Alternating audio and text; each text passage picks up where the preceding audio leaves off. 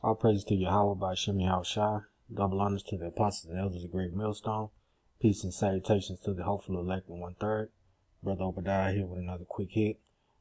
Getting on these northern tribes again. Like I said before in a previous video, we don't get on the northern tribes enough for the wickedness that they do. But now, it's coming to pass where they're paying for it. All the idolatry and all the madness they subscribe to via Esau.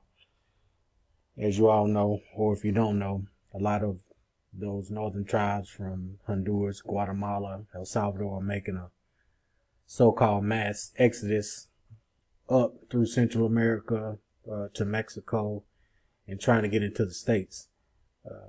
They had a blockade on the Guatemalan-Mexico border a few days back.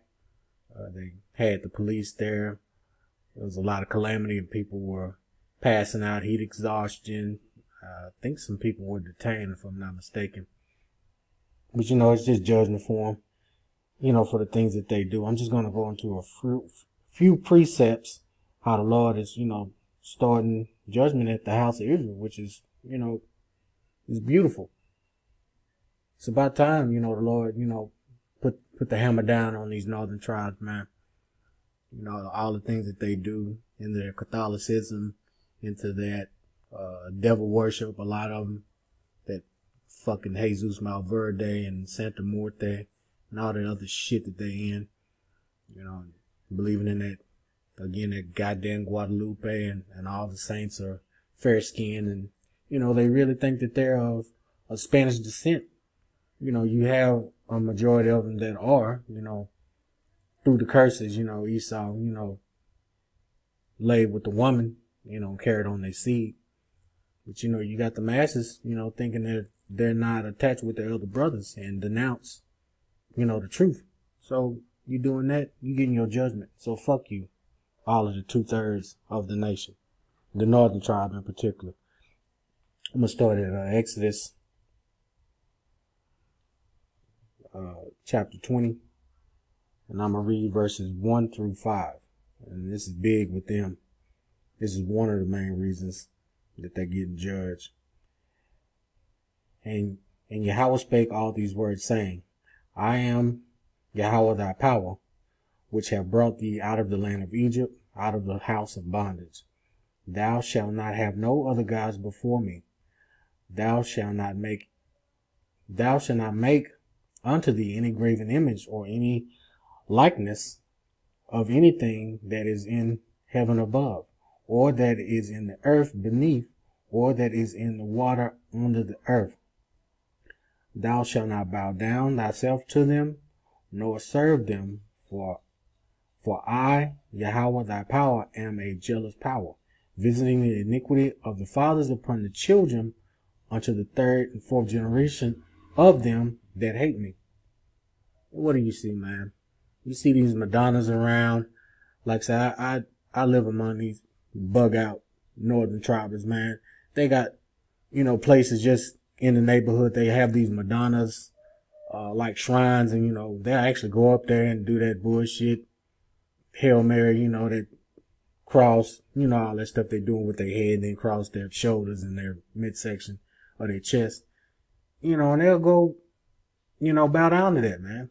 And every time I see that, man, that makes me want to puke, and I send up curses on every one of those people that I see doing that bullshit.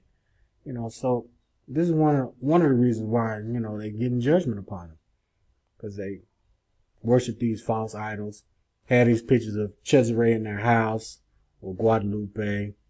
Like I said before, a lot of them on the, which is all on the left-hand side, but more so, with the Santa Muerte, worshiping the devil, worshiping some so-called folk hero, the Ishkarites with that Jesus Malverde, all that. You're getting judged for it, and that's righteous. All right, I'm going to go to the next scripture, excuse me. I'm going to go to 1 Peter. I'm going to go chapter 4, and I'm going to read verse 17. And this is what's happening right now. For the time is come that judgment must begin at the house of Yahweh, And if it first begin at us, what shall the end be of them that obey not the gospel of Yahweh? So yeah, it's happening. They trekking thousands of miles from Central America all the way trying to get through Mexico, trying to get to, Babylon. And they're going through hell, doing that. A lot of them sell off everything they have, their house. Some of them sell off their kids. Or just send their kids by themselves up that treacherous route to them coyotes. They do a lot of extorting them, those people, raping the women. I wouldn't doubt if they raping the little boys too. A lot of them are dying in the desert on their way up here. Feet are full of blisters, because they walk for so long. And I'm pretty sure a lot of them have a necklace with Jesus on it, or in their billfold or in that backpack got a picture of Guadalupe, kissing it and praising it, wishing them a safe passage to, the promised land. You can die with this shit on you, man. And like I say, it's judgment. And I rejoice in it. I drink to it. Because you're wicked. All right, I'm going to go to the next scripture. I'm going to go to Ezekiel chapter 18. And I'm going to read verse 30. Therefore I will judge you, O house of Israel, every one according to his ways, said Yahweh power. Repent and turn yourselves from all your transgressions, so iniquity shall not be your ruin. So the ones that are going to repent, they're going to repent. But the vast majority are not going to repent. They're going to, lie in their iniquity, laden with iniquity. So northern tribes, the majority, you're laden with iniquity and you're not going to change. And that's good.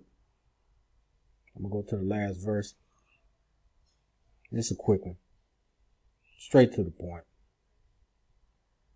Proverbs chapter 1. I'm going to start at 22. And I'm going to read down to the end, down to 33. How long, ye simple ones, will ye love simplicity? And the scorners delight in their scorning, and fools hate knowledge. Turn you at my reproof. Behold, I will pour out my spirit unto you. I will make known my words unto you. Because I have called, and ye refused. I have stretched out my hand, and no man regarded. But ye have set at naught all my counsel, and would none of my reproof. I will also laugh at your calamity. I will mock when your fear cometh.